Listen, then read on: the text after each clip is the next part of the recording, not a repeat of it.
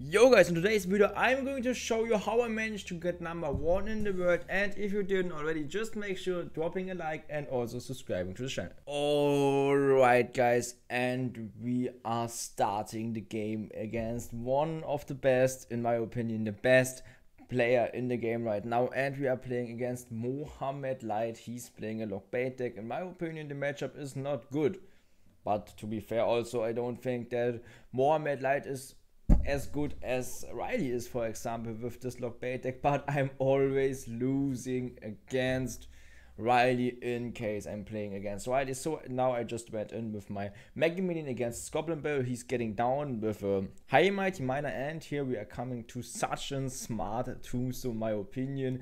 And if you are struggling, don't worry guys, I'm just telling you how to play, and the best way to play, the best way to win is actually try to get a tower trade. Tower trade is so important. So you guys probably expecting what I'm just going to do. I'm getting down instantly with the balloon after that. So I also thought about, okay, am I getting down with the zap? I should have zapped that after seeing the game right now, but I didn't expect it. Such a good princess, such a good fire spirit. So here you guys can see how good Mohammed Light is against everyone else. I think maybe also against Riley, but against everyone else I would have lost my tower, but because of his insane, and we have to say this was an insane fire spirit combo in combination with the princess. I went down with the Mega Minion against this Goblin Barrel. I knew, okay, double time is actually coming in the time when I want to get him with my Lava Hound, so it's all good.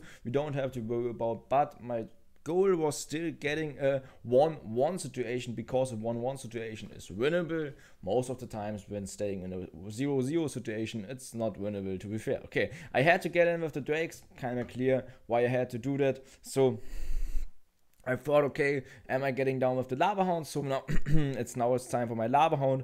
He's getting down with the Goblin Barrel, but I still had to play my Tombstone high. Otherwise, the Mighty Miner would have gotten onto my left tower. Then he could use the ability for the right tower. So kind of clear why I used it. I also went in with the Mighty, so he can't pull his Mighty Miner onto my tower. So it's just time for a Lava Hound. It's just time for a balloon to kill the rocket, and it was kind of clear, okay, he's just getting down with the rocket. I didn't expect it, to be fair, that he's failing his rocket. So this is so important for us. Next Lava Hound is coming down, and I was okay.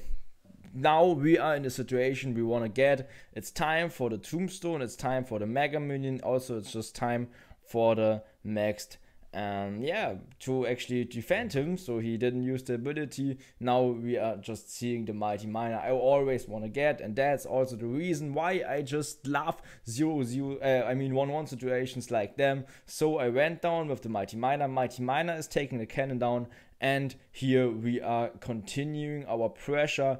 Tombstone is coming down, coming down onto the field. Next Mega Minion is also just ready to rumble. So Mega Minion went in. We went in with the zap as well against the Mighty Miner, but it's still so much damage. I didn't expect it. 1700 damage by his Mighty Miner push. Maybe I should have fireballed it, but now it's just time for the fireball against the Mighty. Against his princess, my Mighty just made sure to connect, even because of the fire spirit. And that's how we won against not a good matchup against the best player in the world. By the way guys, I'm getting the feedback, Carl, why not doing live gameplays? It's just because I'm playing these kind of games most of the times, and also this time on my Twitch channel. So just make sure to check out my Twitch channel, and for sure when I'm recording this on Twitch in German, I can't also upload it on YouTube. So yeah, I still hope you're enjoying this kind of replays, but I understand the point that live gameplay is just cooler. But in case you want to see that, just make sure tuning into my Twitch stream. And now I was okay. My opponent is playing E-Giant. He's a German player. He's actually a Lava clone player. So most of the times when I'm getting sniped, it's by E-Giant. So I was okay. Then I got sniped, but for sure this was no snipe. I mean, no one is sniping actually a Tombstone player with lightning. Everyone would just play with the earthquake. So I went with such a value Tombstone. Now I'm just getting down with the Lava in the back.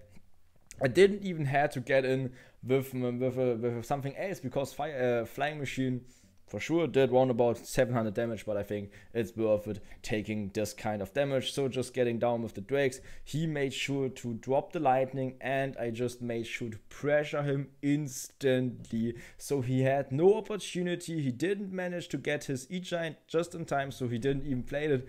And just getting the tower down by a lava Mega Minion push is such an incredible good feeling, and I knew, okay, E-Giant is coming down, we need to keep the pressure real. So Mighty is coming onto the right, Balloon is coming onto the left. The good thing is I'm able sending the Mighty Miner opposite lane in case he's getting down with skeletons, for example, with Dark Prince, with everything else.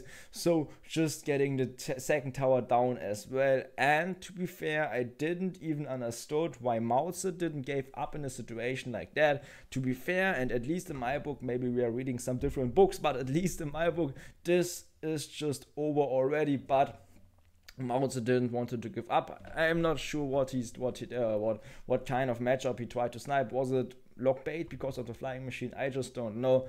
Anyways, we had the luck. We had the luck that he's just playing with the flying machine. So I think no question that we have a good matchup. So now we went in with our Lava Hound Mega Minion. For sure, it's not smart supporting the push with a Mega Minion, so I had to defend the Mega Minion like that. And I just seen two E-Giants onto my field. So in case you are seeing two E-Giants onto the field, you're just having one tombstone. Your goal is to keep one tower alive.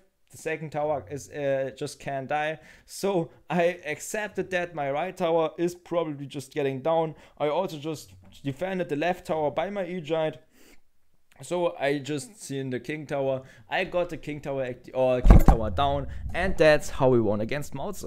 Coming to a next game against CarlTheLegend. So it's Legend versus Legend, and he's playing a Miner Mortar deck. Luckily he's not playing with bats. Luckily he's playing with the skeletons, so it's much easier for us. I think it's no question why. Getting down with a deep tombstone, this is such a good tombstone in my opinion, especially when your opponent doesn't have the lock in the hand, so he's not able getting down in the right and also onto the left with the mortar. He's just able getting down onto the right with the Valkyries. So in case, and also even if when your opponent has the lock, just get down with deep tombstones like that. This is just so much value. So Mega Minion went down, getting opposite lane is pretty smart. He has no skeletons in the hand. I used my ability, so my Mighty Miner got sent off opposite lane, used the ability, made sure to kill his queen. I just zapped that, and he also just used his elixir, his fire spirit, so I didn't manage to take more damage. But here you guys can see we are nearly even elixir. We are in a damage lead, so the situation is good, but for sure it's not decided. The game is not over yet, for sure, because he's playing a miner control deck, and CarlTheLegend is a good miner control player. I think no question when playing against him for number one. So went down with the drakes. I don't want to get a whole miner onto your tower, so I also just made sure to get down with a deep tombstone again. As I just said, tombstone is good against fire spirit onto the bridge, tombstone is good against Valkyrie onto the bridge, is good against mortar onto the bridge. So I think this is probably the game changer in case you're understanding the tombstone interactions in the matchup like that. This is just a game changer for all of you guys in the near future. So we are able getting down with the Mighty Miner onto him, fireballing the queen into us. Now we use the ability, we made sure to kill the queen, so in case the queen is played pretty high, it's pretty good for us. So he used his poison, so we are just keeping to pressure his tower. We also just made sure that the balloon got pushed a little bit on the left, so he wasn't able playing a mortar completely into the or into the middle. Now getting down with a tombstone like that is just so insane. He played the lock onto us, so it's just a one elixir tombstone, but the tombstone is still taking care for over 10 or 15 or 20 seconds onto the right. So now it's just time for using the ability, killing the skeletons. My Mighty is onto the queen as soon as the Valkyrie is dropping off. Now I'm just pressuring onto the right. He went down with his mortar, but the pressure is still alive onto the right. Also, we are in such an insane elixir lead. getting down with the deep tombstone again to just control the game. Now it's time for a Mega Million, and we are still into the elixir lead, I mean, so it's time for building up a huge push. He also just has the queen against us, so yeah, I have matchup against him. I want to pressure the right, so I went down onto with the balloon onto the right, getting down with the drakes and the mighty miner onto the left again, killing the queen hopefully. I knew, okay, his poison's out onto the right, so he has no opportunity actually defending our drakes early. For sure, now he had the opportunity defending the drakes, but it's a important different. Is he able defending the drakes, or is he able actually defending the drakes early? Now he tried to predict my balloon behind the lava hound.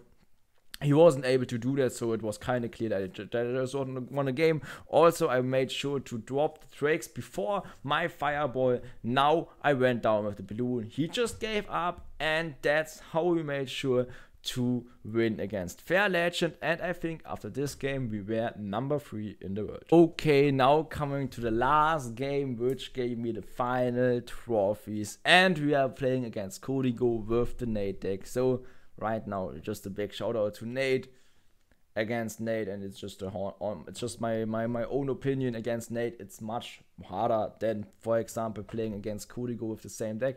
So just a small shout out goes out to Nate, but for sure also shout out goes out to Codigo. He's just streaming nearly every day on Twitch. He's just grinding. In my opinion, he's one of the top 3 grinder in the game right now. So Lava Hound went down. I made sure to drop the tombstone at least onto the right, and I just knew, okay, he has no skeletons in the hand, so I thought about, in case I'm getting down with my zap, I'm probably defending him pretty well, but I don't think the zap was worth it. He went down with the miner, and I'm such a big fan of getting down just with the naked balloon onto the bridge. The worst thing which could happen is a -1 elixir trade in case he's getting down with the rocket. But in situations like them, especially in single time and double time, it doesn't happen that often, but especially in single time, sometimes you're just able getting down with the death bomb, and death bomb is, in my book, some damage which you want to get. So Mighty is coming down into the back. I'm not afraid of getting some rocket or giving him some rocket value. I just knew, okay, he has no rocket in the hand. Now I went down with a deep tombstone, and I tried to predict some skeletons. I wasn't able to do that. That's unfortunate for my side, but I'm still using the ability, killing the delivery boy or the recruit. And it's just time for my balloon again onto the bridge. You guys can see how good the play actually is. He wasn't able getting down with a rocket. He had to get down with the Inferno Tower. And you might agree that this is nearly over because he has no option defending the Lava Hound. He has no Inferno Tower in the hand, so I made sure to drop the Lava Hound. I made sure to drop my Mega Minion behind that because I also just knew, okay, he has no option defending that. His Inferno Tower unfortunately locked onto my Lava Hound, so I had to get down with the zap, and my Lava Hound is just chipping more and more. He also was pressured to play a recruit or the delivery, which he didn't want to get in. Because of my Mega Minion, which just survived, getting down with drakes like them, getting down with a high Mega Minion against his Inferno Tower again.